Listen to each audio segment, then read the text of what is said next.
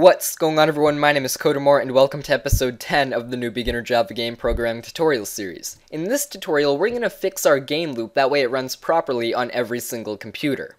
Now, I'm going to write some temporary code here. You don't have to write this code, but I recommend that you do. I'm just going to create an integer variable called x and set it equal to 0 up here. And down in my render method where I draw my grass tile image to the screen, I'm going to render it at x position of whatever this x variable that I just created equals. So right now my grass tile is going to be rendered at whatever the x variable is, so position 0, 10 on the y. So if we run this, our grass tile is displayed to the screen. Now in my tick method, every time this tick method runs, I am going to increment the x variable by 1. So I am going to add 1 to the x variable every single time this tick method is called. And remember, our tick and render methods are being called over and over again many times every second. So if our x variable is increasing, then that means the x position of our image is also increasing, because it uses that variable. So this means our image, our grass tile, should move from left to right across our game screen.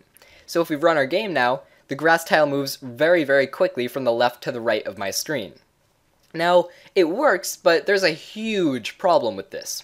If I was running this code on a slower computer, then that grass tile would have moved much slower across the screen. And if I was running it on a very fast computer, that grass tile would have moved super quickly across the screen. And that's not good. Because if you have a game where you have a player moving around, then someone playing your game on a very slow computer, well, their player is going to move very slowly. But if you have a player someone playing your game on a very fast computer, then their player is going to move super fast. And you don't want that. You want your game to run at the same speed no matter what computer you're using. So a slow computer should run your game at the same speed as a very fast computer. So what we're going to do today is we are going to limit how many times the tick and render methods are being called every single second so that it runs the same speed on every single computer.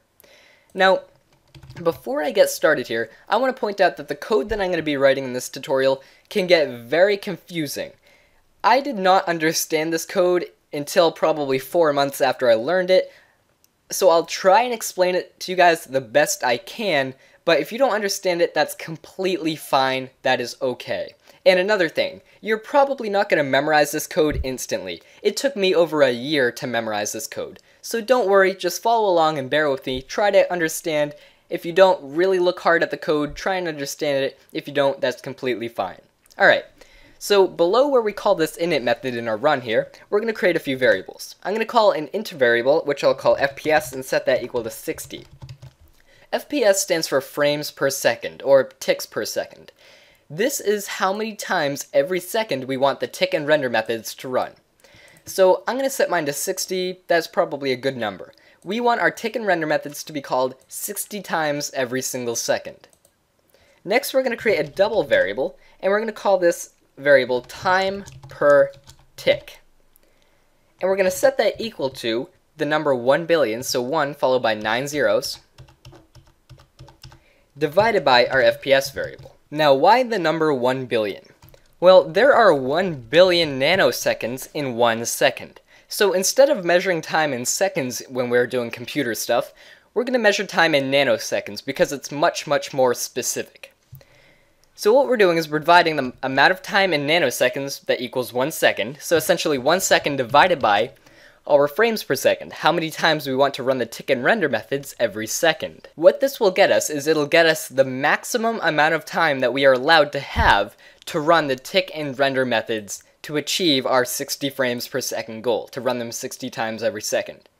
So our time per tick variable is now going to be equal the maximum amount of time we're allowed to run these tick and render methods. Again, things might get a little confusing here. I'm not that good at explaining all these numbers. Alright. Next we're going to create a double variable called delta and set that equal to 0. I'll explain this one later. Next we're going to create a long variable, and we're going to call this we're going to call this now. And we don't have to set that equal to anything. Then we're going to create a long variable below that and call it last time. We are going to set this equal to system.nanotime. System.nanotime returns the amount of time in nanoseconds that our computer is running at. So think of it as a clock. This method is just going to return the current time of our computer, but in nanoseconds. And that's what this last time variable is going to set equal to. That's all we need for now. We're going to add some more to this in a little bit, but for now we'll leave it at this. Next, we have to do a lot of stuff in this while running loop, in our game loop. Before we do the tick and render methods here, we have to set our now variable equal to system.nanotime. So we're setting our now variable equal to the current time of our computer in nanoseconds. Next, we have to add to the delta variable, so delta plus equals. So we're going to add to the delta variable whatever our now minus last time is, divided by our time per tick. So this looks quite confusing. Basically, now minus last time will get the amount of time passed since we last called this line of code right here. Then we're going to divide that amount of time by the maximum amount of time we're allowed to have to call these tick and render methods. And we're adding it to the delta variable. This is going to add to the delta variable essentially how much time we have until we have to call these tick and render methods again. That's essentially what this delta variable is. It tells the computer when and when not to call these tick and render methods. So we're just adding the amount of time that's passed and seeing if we need to call the methods or not. And then, finally, we have to set our last time variable equal to the now variable, because we're all done with this part of the code, so our last time should now be equal to the now variable, which would be the current time of our computer when running this code. Did that make any sense? I don't know. Anyways, I'm going to go over this after anyways. Wow, I just said anyways a lot. Okay, so the final thing we need to do is check if we actually have to call the tick and render methods. So we're going to surround the tick and render methods in an if statement here. And I'm going to do this. So our if statement is going to be if our delta variable is greater than or equal to the number 1. So if our delta is bigger than or equals the number 1, then that means we have to tick and render in order to achieve 60 frames per second. And remember, our delta variable is being added to every time at the top of our game loop. So if the time accumulates to equal over 1, then that means, okay, we have to tick and render right now.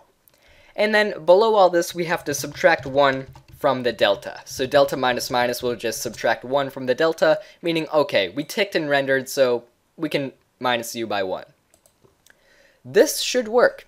If we run our game now, as you can see, our grass tile moves much more slowly across the screen, and it should run at the same speed on any computer, unless you have a really bad computer that can barely run. So that's perfect. But let's verify that this is working a little bit more. Let's add an FPS counter, a frames per second counter, to see if we're actually doing stuff correctly. So a frames per second counter is a visual representation to us to show us exactly how many times the tick and render methods are being called every second. So where we initialize all of the variables up here, we're going to create a new variable. It's going to be a long, and we're going to call it timer and set that equal to 0. I'll explain that in just a bit. And then below that, we'll have an integer variable, which I'll call ticks, and set that equal to 0. Alright. Now in our while running loop here, right below where we increment the delta variable, we are going to add to our timer, so timer plus equals, we are going to add the amount of time that is passed since this code last ran. So it's as simple as doing now minus last time. So this will add to our timer variable the amount of nanoseconds that has passed since we last called this little block of code right here. Okay. And whenever we call the tick and render methods, so whenever we tick and render, we want to increment the ticks variable by 1. We want to say, okay, we ticked and rendered, so now we just want to say, alright, we did that one more time, so add 1 to the ticks variable.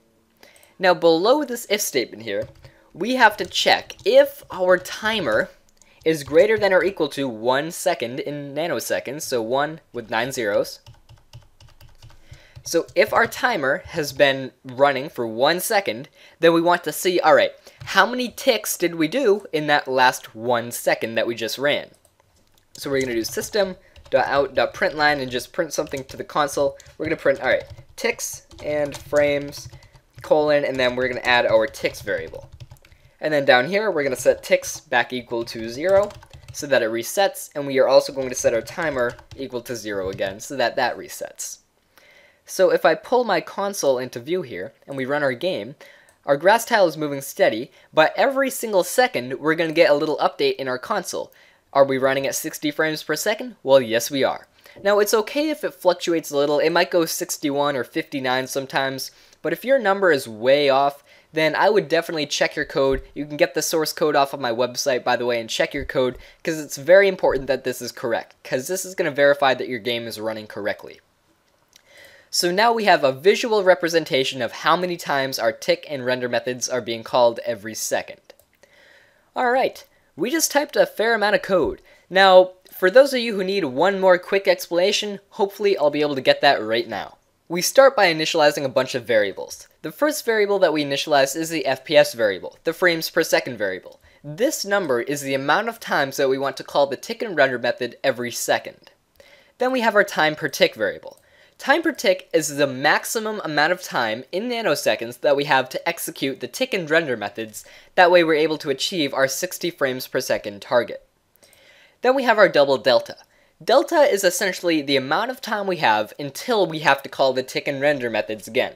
And we do a bunch of fancy division down here to get it so that it's somewhere between the numbers 0 and 1 when we add to it.